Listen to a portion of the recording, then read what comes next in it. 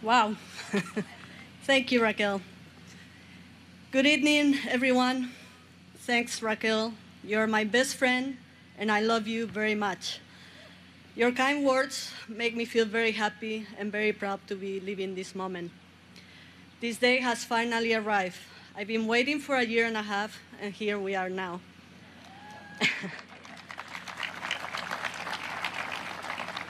Raquel, you were so active in lobbying for this to happen. Your enthusiasm and belief that I merited this great honor has been remarkable, and for this, I thank you, my friend.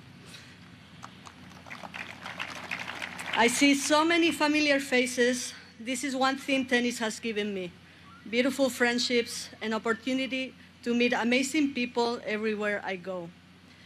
Thank you, Linda, Cindy, and Siri for being here and celebrate this moment with me. And Diego, who could not be here tonight, but I'm sure he's watching from home. I would like to thank all the committee members of the Hall of Fame for this induction.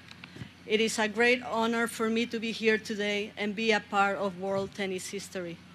It is my first time here, and I can say that I've been enjoying every moment, and I thank you all for making me feel very welcome. Seeing the museum and all of the legends and the great players that have been honored made me both proud and humble that my name will be amongst them. It's just an amazing feeling and something that I will treasure all my life. My love for tennis began the moment I saw my brothers play tennis throughout the window of my family home in Spain, and I wanted to play as well. I picked up the racket at the age of 9, and I started to play against a wall. It was love at first sight, and it became the only thing I wanted to do. Playing against girls of my age and even older, it became clear to me that perhaps I could realize my ambition of becoming a good tennis player and perhaps one of the best in the world. I would dream of playing against my idols, Martina Navratilova and John McEnroe. In my imagination, we will play amazing matches over and over again, and I love every minute of it. Unfortunately, I never mastered the art of serve and volley, and they did, but my backhand was okay sometimes.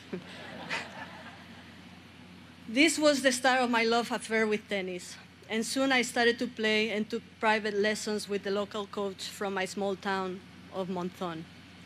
Quite soon, I was playing junior championships and improving, so I moved to Barcelona, where I had the opportunity to practice with and play against the best kids of my age. At the age of 12, this move was not easy, neither for me nor my parents, but this did not discourage me from pursuing my dream of becoming a professional tennis player. In 1988, I was 16 and won my first title in Sofia. I went on to win 32 more singles titles, the last one being in 2005. When asked by journalists and fans which title means the most special for me, I have no doubt in saying Wimbledon. I had mixed feelings about playing on grass at that time, probably because we Spanish players did not have much experience of playing on this surface, and it felt pretty uncomfortable. But every year I improved my game on grass, working hard and accepting that I had to change things to get results. And boy, did I get great results. I am so proud to have been the first Spanish woman to take the title home. The memory of playing against and defeating Martina Navratilova, who was going after her 10th championships at Wimbledon, will stay with me forever. Being selected for the Spanish Fed Cup team was unique. In the 90s, we had a great team, including highly professional doctors and physios, with whom we had an amazing time and created strong bonds of friendships. All this resulted in 5 Fed Cup titles and 10 finals, and I am very proud to have represented my country for so many years. Years later, I was the first female captain of the Spanish Fed Cup and Davis Cup teams at the same time. It was an amazing experience to also work with the male players, and I hope they felt the same way. Hopefully, women will follow in my footsteps. I won 3 Olympic medals, including 1 in my home country in Barcelona, '92. And to win the silver medal in doubles was one of the most thrilling moments of my life. But let me tell you, playing for your country in Fed Cup or the Olympic is no walk in the park. The responsibility is huge as you feel you're carrying the hopes of your country on your shoulders. Sleep did not come easy, as you can imagine, but yet I felt privileged and proud to represent Spain. So thanks, tennis. This wonderful sport has given me unforgettable moments, moments that require dedication, sacrifice, effort, patience, positivity, optimism, and above all, belief in yourself. If you want your dreams to come true, these words must become part of your daily life. As a professional coach, I try to transmit these values to all my past players, and I am currently honored to be working with Garbine Muguruza, inspiring her to greater achievements. I would now like to thank all of the people that have helped me throughout my career: coaches, fitness trainers, doctors, psychologists, agents, sponsors, etc. Tennis is an individual sport, but you need to have a very professional support group behind you. Thank you all for guiding me throughout this journey, and of course, thanks so much to the fans all over the world. You have been amazing. Gracias.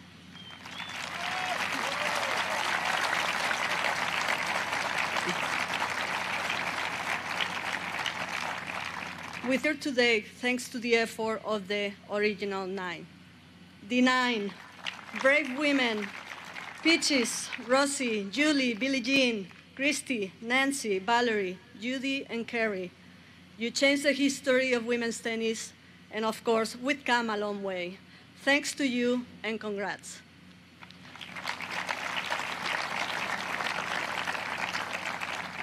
Goran, congratulations.